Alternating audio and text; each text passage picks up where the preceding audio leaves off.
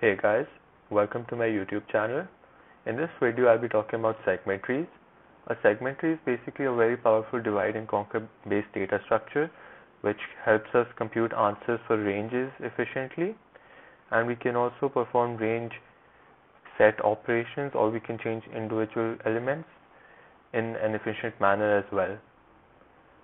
So basically, when we're given some queries in the form of L, R, where we have to compute some answer for all elements in this range. Let's say we want the sum of elements in this range, and our range is 1, 4.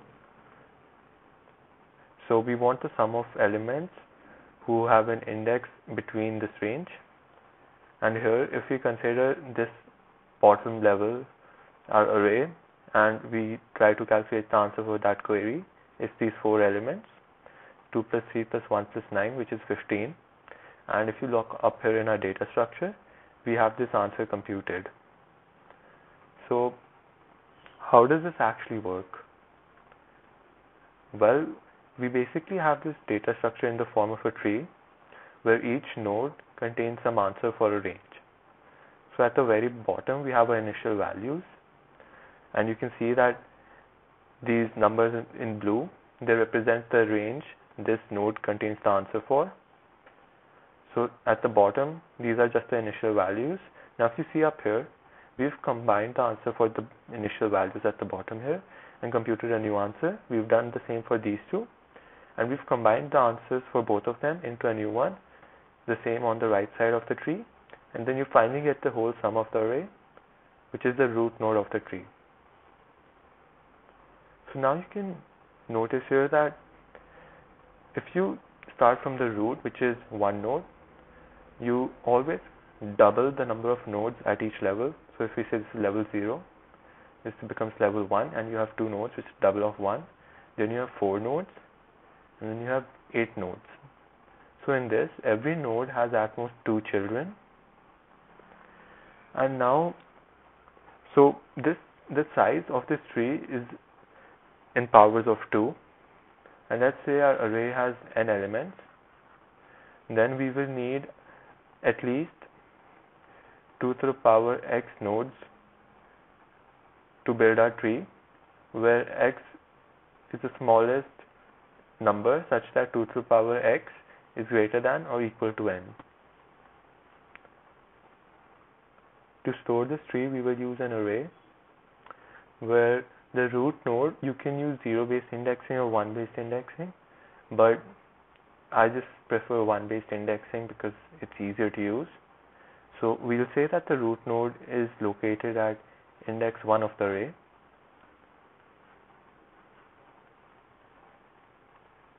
And for every node, we can represent its children as, so if the root node is 1, then its left child will be 2 into 1, and the right child will be 2 into 1 plus 1.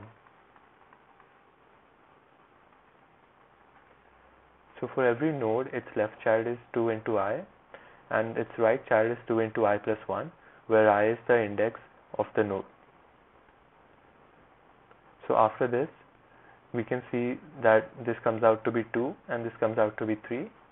For 2, its children will be 2 into 2, which is 4, and 2 into 2 plus 1, which is now 5, and 3 is 3 into 2, which is 6, and 3 into 2 plus 1, which is 7. So you can see that these don't overlap, and we can linearly store all of these nodes.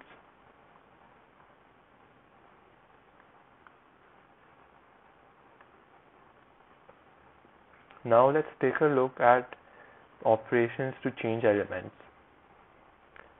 So in a very basic segment tree, you can change elements in log n time, where n is the size of the array.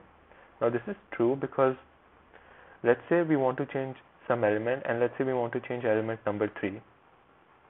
We basically go down the tree towards this element,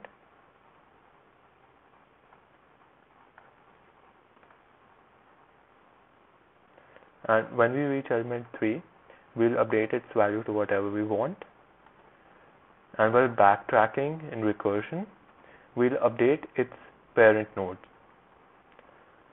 So let's say we set 3 to, so let's say if the value of this node was 1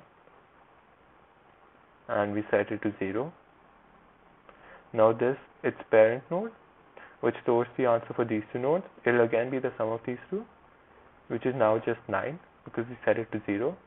Now its parent node, which is 15, will now be 14, and the root node, which stores the answer for the whole array, will now be 36.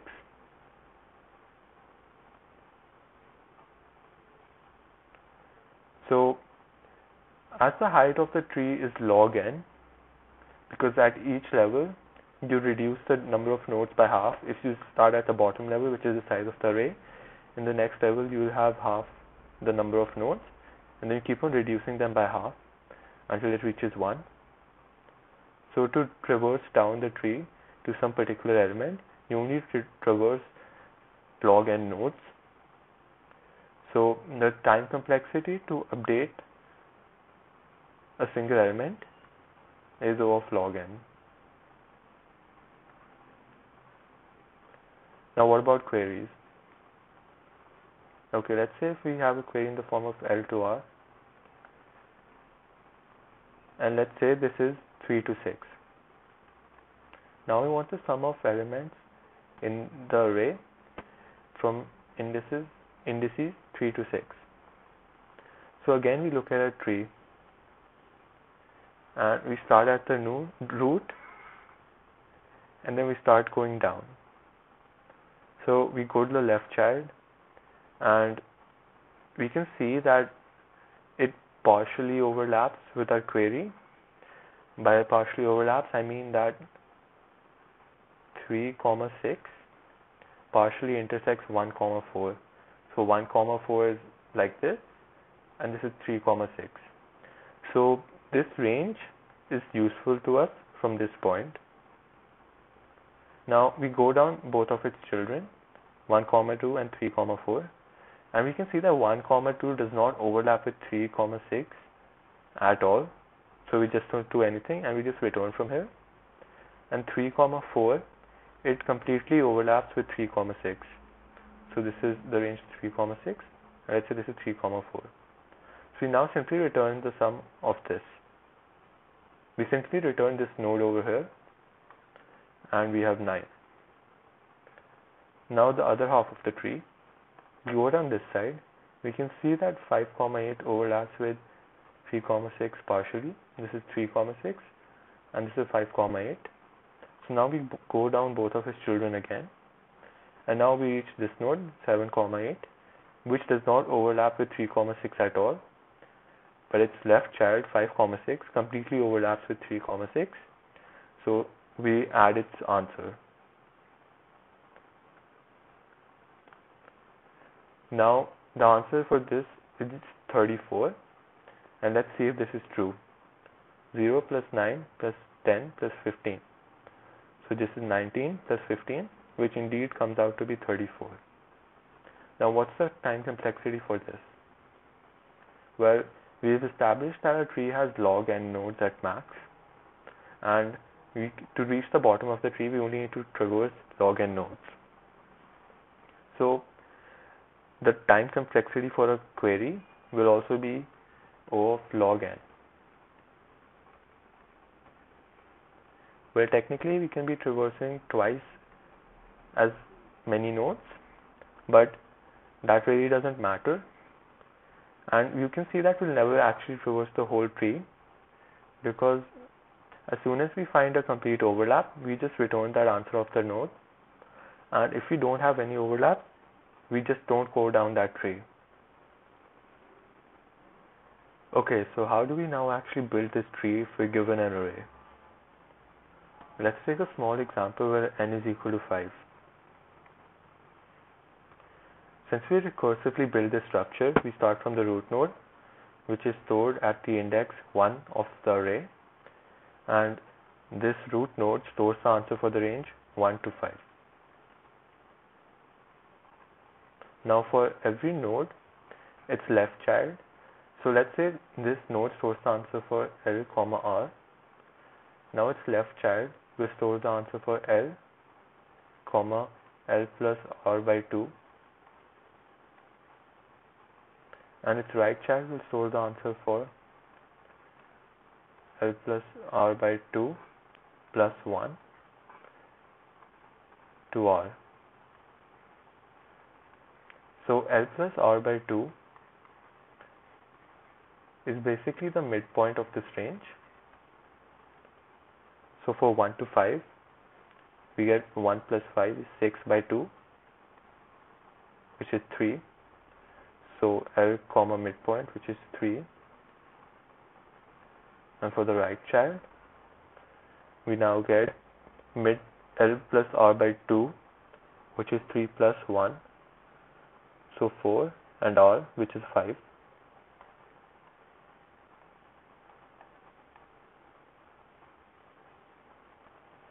Now for this left child, we again divided into 1 plus 3, 4 by 2, which is 1 comma 2. And the right child becomes 3 comma 3.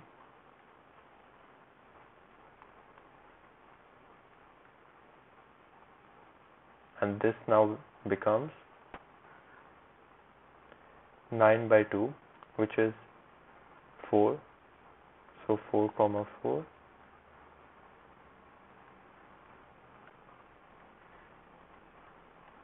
And 5 comma 5. Now here this becomes 1 comma 1 and 2 comma 2. Basically, when L becomes equal to R, we stop going down because we know we've reached the bottom.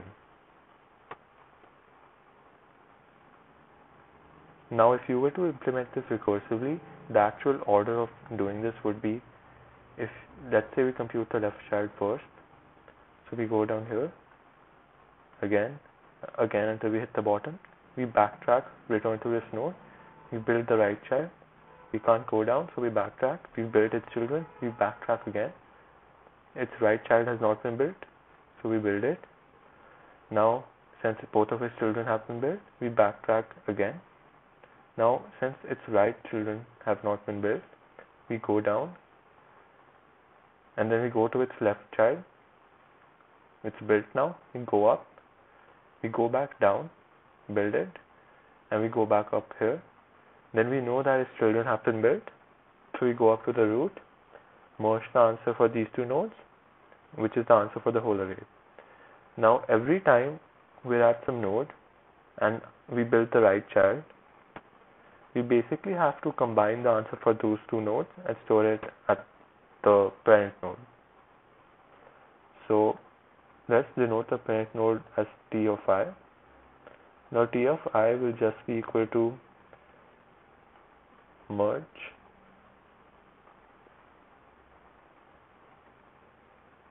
T of 2 into I and T of 2 into I plus 1, where merge can be the sum in max, GCD or anything. And so we do this for all nodes and a tree gets built.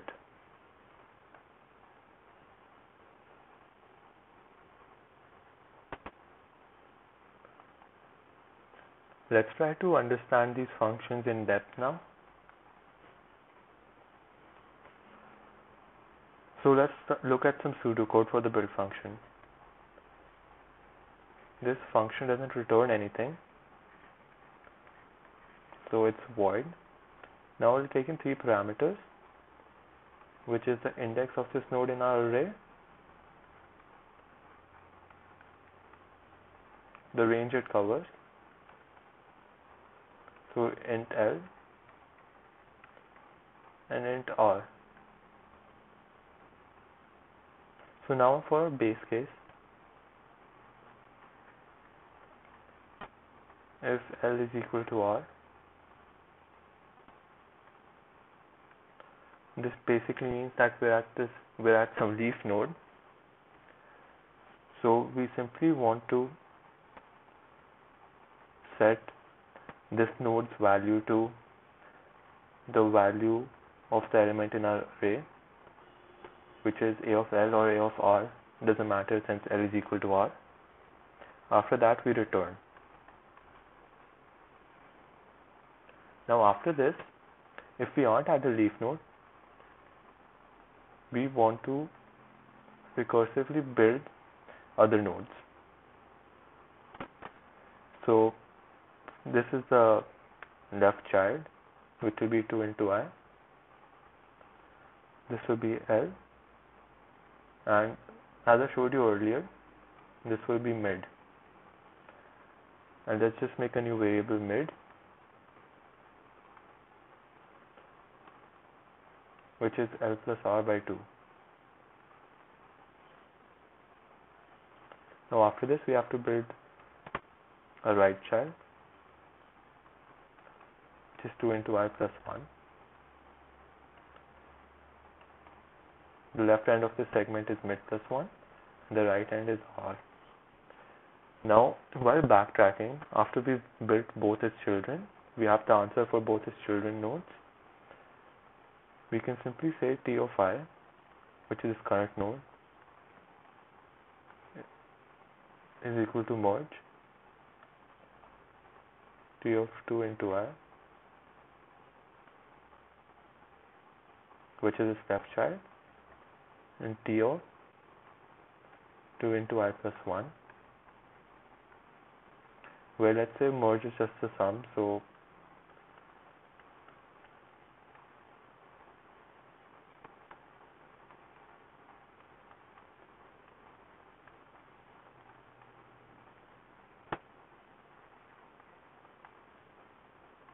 this function just returns the sum of these two numbers.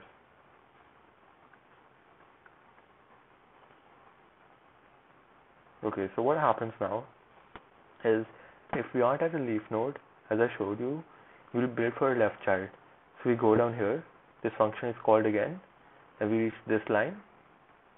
We again go down and so on until we reach a leaf node, and this condition is executed. Now because we return, this anything after that is not executed, and we reach this node. Now the last thing we executed for that node was this function, this one.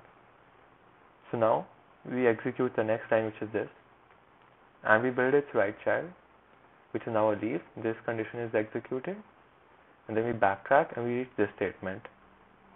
So now its children have already been given their respective values. We just merge them and store their answer at this node. Then we again backtrack and build its right child and store the answer, and so on for everything.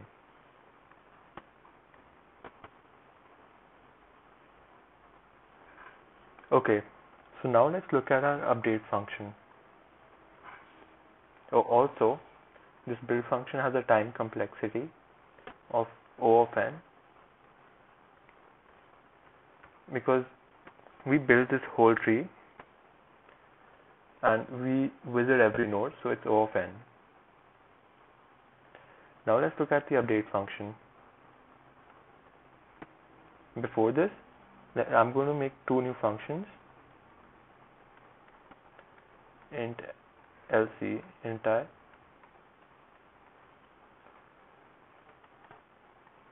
which will just return the index of the left child of this node, so 2 into I.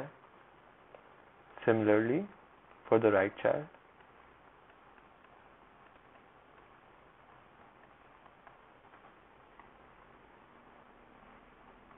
two into I plus 1. This is just so that I have to write less.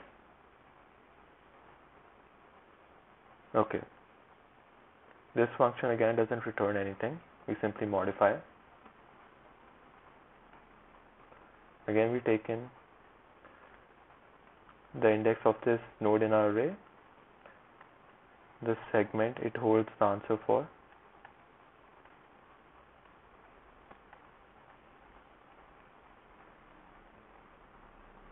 And we need two more parameters, which is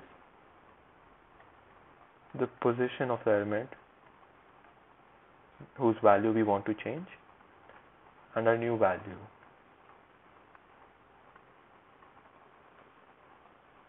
Similar to the build function, once we reach a leaf node,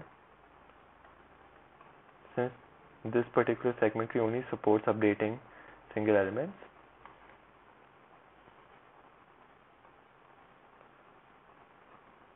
we can set that node to the new value and return. We don't exactly have to set it to this new value. We could also increment or decrement or perform any other operation on it. Now after this, the rest of it is the same as the build function.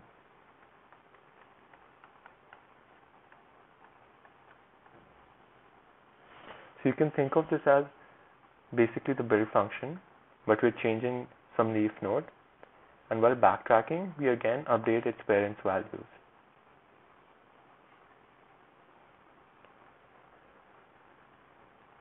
So,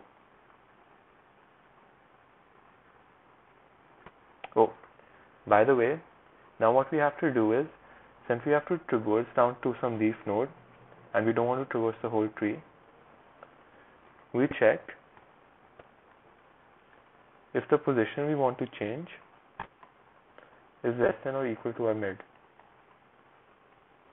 If this is the case,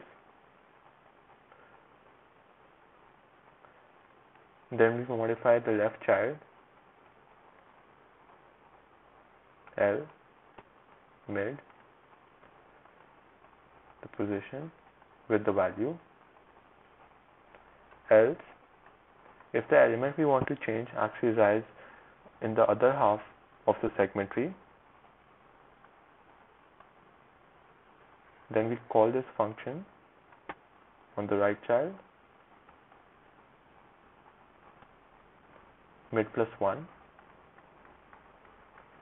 or position and value. And then now, after all backtracking is done, actually no.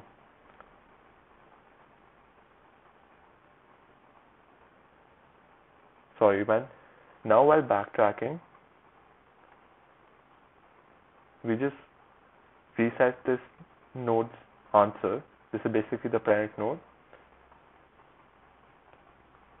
to t of left child I and its right child.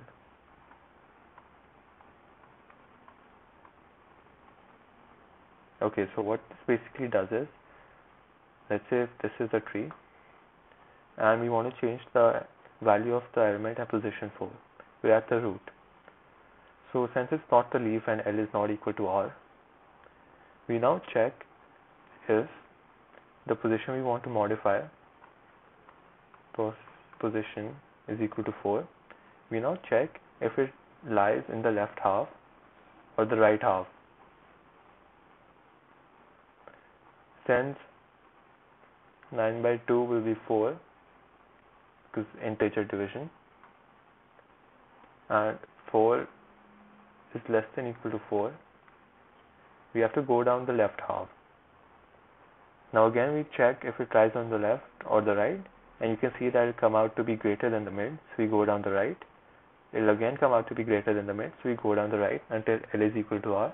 We change its value, we backtrack, we update this node's answer to the operation on both of its children nodes. We update this node's answer, and now we again update this node's answer, which will now be the answer for the whole array.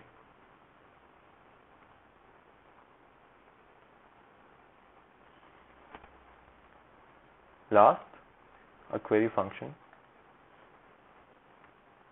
So modifier has a time complexity of O of log n.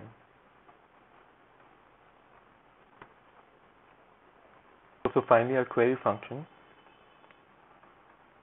This now actually returns an integer or long, or whatever data type you need to return. Again, our three standard parameters: the location of this node in the array, the segment it covers,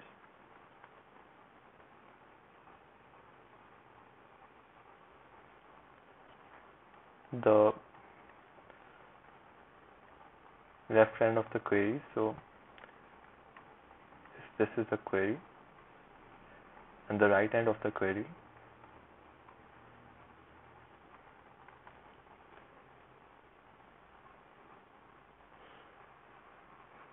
Okay, so now we basically have a bunch of base cases. So first, we want to check for a condition if, let's say, this function is at this range and our query range is actually over here. And since they don't overlap at all, we simply want to return 0 so that this doesn't contribute to the answer. Or if you're querying for min or max, you would return -infinity or +infinity accordingly. So basically, if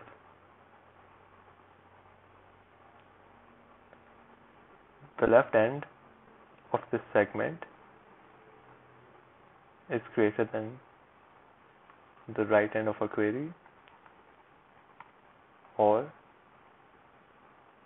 the right end of the segment is less than the left end of this query, we want to return a suitable value. Here in this case, we're querying for the sum, so let's return 0. And in this, if this is L, R, QL, QR, we can see that R is less than QL, and the other case would be when this is L and R, and L is greater than QR.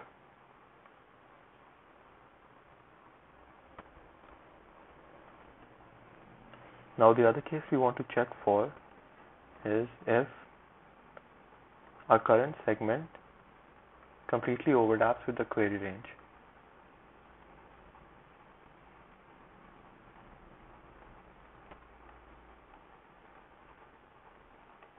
Here now we'll just return the value stored at this node. So basically, let's say this is the query range, and we have any segment inside this, that, or even the whole thing, and we simply return that. Now, the reason why we check if it lies inside is, if you come up here and say we were querying for the range 3, 6, we see that no node actually fully covers that. So our answer actually consists of two nodes here, which is 3, 4 and 5, 6. As none of them actually are the same as 3, 6, they just partially overlap. So this will be 3, 4. This will be 5, 6. Sorry, they have a complete overlap.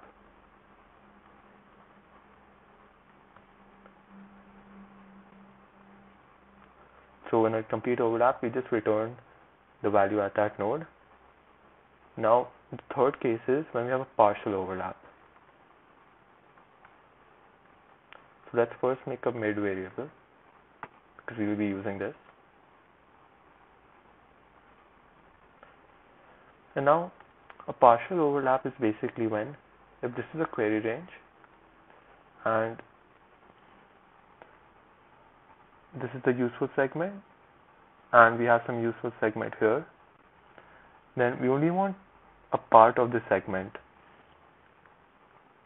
So we only require this part and that part for our answer. And let's say that this part was a complete overlap, and we already have that.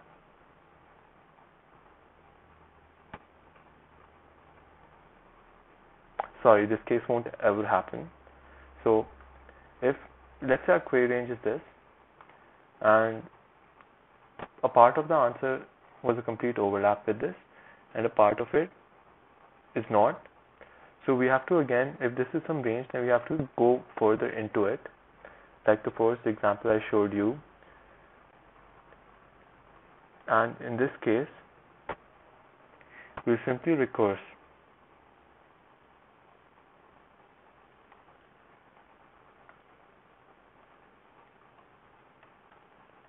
So let's say the result for the left child is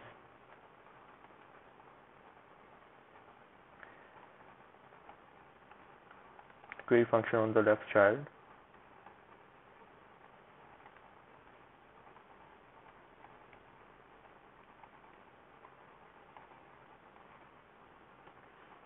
And basically these two statements did not execute. It means we have a partial overlap.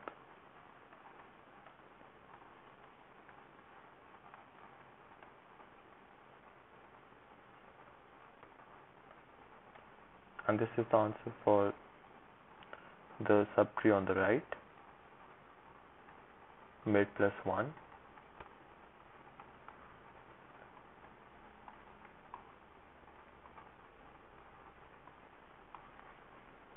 Now we simply return the union. So if a merge function is set to sum, it'll just return the sum.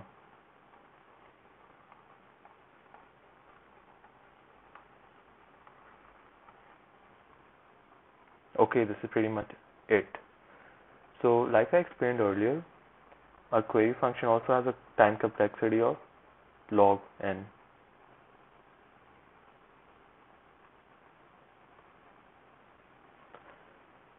So in problems where you have the constraint on n, like n is less than 10 to the power 5,